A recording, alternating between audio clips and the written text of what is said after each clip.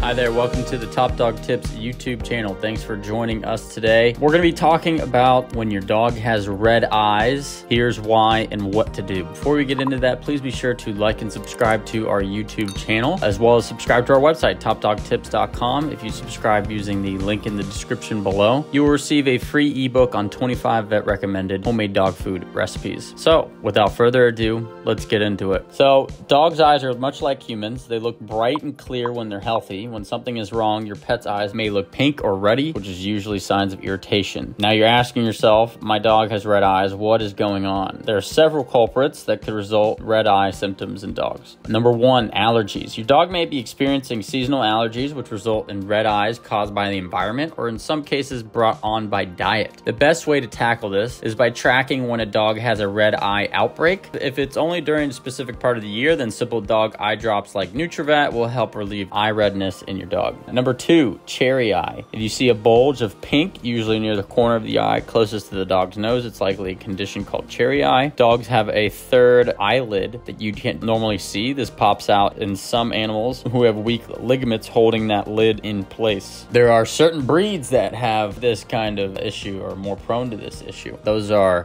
beagles, bloodhounds, bulldogs, cocker spaniels, Lhasa Apsos, Maltese, poodles, pugs, and shih tzus. The usual treatment for cherry eye in dogs is surgery on the third eyelid because the gland produces about half of your dog's tear film. Without this, your dog can move into the dry eye symptoms, which impairs a dog's vision over time. Most dogs recover from cherry eye surgery within a few weeks. Number three, corneal damage. Anything that damages a dog's cornea can cause red eyes due to irritation. For example, if a dog's eye gets poked by a weed while they're sniffing around, or if you have a cat and they scratch your dog's eye. Corneal damage in dogs typically heals in about 3 days. You may have to administer antibiotic eye drops prescribed by a veterinarian for pain and prevent potential eye infections. Number four, dry eyes. Dry eyes are fairly common in dogs. When your dog's eyes don't produce enough tears to keep them moist, it also increases the chance of unwanted agents entering them. If it's dry eyes that's causing redness, your veterinarian will typically prescribe a special eye drop that not only soothes the eye and improves tear production in your dog, but also washes out any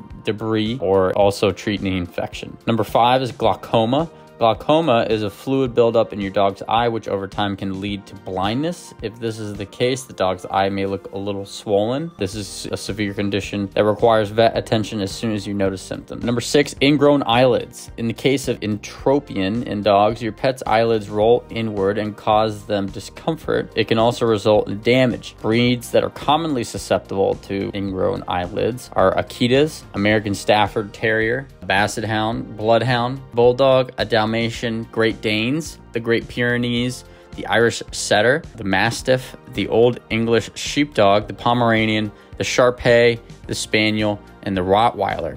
This condition requires surgical correction. Number seven is pink eye, also known as conjunctivitis. Pink eye in dogs occurs when the inner eyelid becomes inflamed, as you see this as pinkness. Conjunctivitis may be contagious to other pets, particularly if it is bacterial based. Treatments include artificial tears, steroid eye drops, and cool eye compresses when your dog is resting. Many times your dog's red eyes are a temporary reaction to some irritation. However, red eyes can indicate underlying medical problems like diabetes or hypothyroidism. Symptoms that show that something more is going on includes constant eye watering, discharge that's like yellow or green, mucus discharge, rubbing of their eyes on furniture, squinting, or frequent blinking. Make sure you take note of all of these symptoms if you see any of these. Let's talk about diagnosis of red eyes in your dog. When you take your dog to the vet for red eye symptoms, what can you expect? The exact diagnosis of red eyes in your dog depends on what your vet expects, but here are a few things that happen. They will possibly do some blood tests. A blood screening can detect underlying illnesses that could be causing eye redness and irritation. An eye exam. This way, a vet knows exactly what part of your dog's eye is red. Your vet may track your dog's vision and examine the structure of your dog's eye. Fluorescent eye drops. These reveal corneal scars or scratching.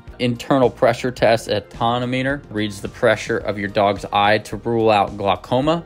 A Schirmer tear test. These measure tear production. The test consists of small strips of paper held in the dog's lower eyelid. Your dog may fuss a bit, but it's not painful. During this test, your vet may collect some fluid and check it for bacteria. Treatment instructions. Ensure your vet tech shows you how to administer any recommended medications.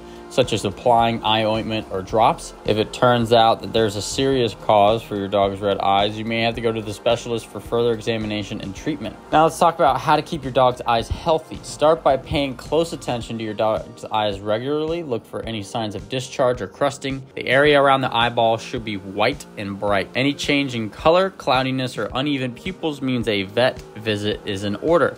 Even the tiniest of dogs will sometimes have an eye gunk or eye boogers in the corner of their eye. Clean this out gently using a damp cotton ball. While you are there, take a look at the lining of your canine's eyelids. It should be pink, not red or white. If you have a long-haired dog, keep the fur away from their eyes and ensure that area remains well groomed. Those long hairs can scratch your dog's eyes, believe it or not. For dogs who love to travel with their head out the window, make sure you get some dog goggles. The wind can bring all types of debris with it, injuring your dog's eyes. And last but not least, keep your eyes on your dog's behavior and appearance and have your vet conduct annual eye exams. So you also may be asking, how can I treat my dog's eyes, red eyes at home? Start by checking the eye for a foreign object. You can also use a saline solution to remove a foreign body. If you can't figure out the problem, take your dog to the vet to ensure it's not a serious injury. Trying to remove a foreign body yourself could result in excessive tearing of the eye. So always be careful, tearing and scratching. So you could always scratch it yourself by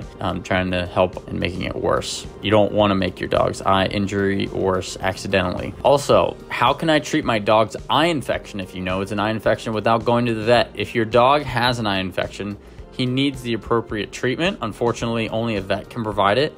You can use a saline rinse if you only notice minor issues like watery discharge and slight redness, but make sure to take your dog to the vet for minor to serious eye problems, including unusual eye discharge. Another question you might ask is, does cherry eye hurt your dog? Cherry eye is not an emergency, but it can irritate your dog. It can lead to pain and even blindness. It can cause infection in dogs' eyes as well. Well, that's going to do it for us here at Top Dog Tips. Thanks for listening. If you find our content interesting, if you learned something new, please be sure to subscribe to our channel. With that, I will talk to you soon. I hope you have a great day.